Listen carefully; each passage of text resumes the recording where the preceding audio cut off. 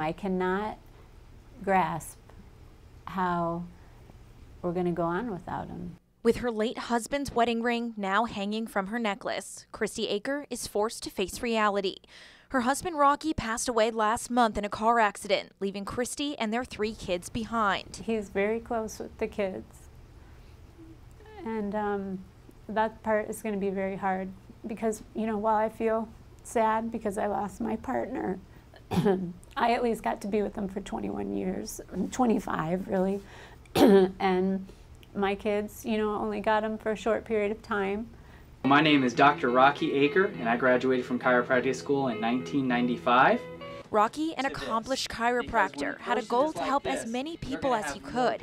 The piles of cards at the Aker house made it clear he was adored by both his colleagues and patients, known as a goal setter and a hard worker. He didn't ever speak bad of anyone. He didn't ever step on somebody to get where he needed to go. Rocky's life was taken suddenly after his car was struck by a suspected drunk driver while he was on his way to spend time with his family.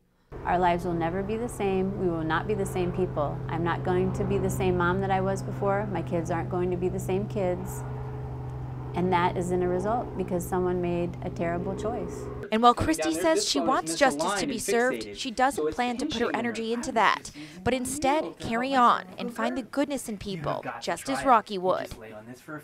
My goals are mainly for my kids. My goals are that they will live like Rocky did, that they will want to learn new things, be better people, continue on when it feels like you can't. In Lakewood Ranch, I'm Angie Angers, Bay News 9.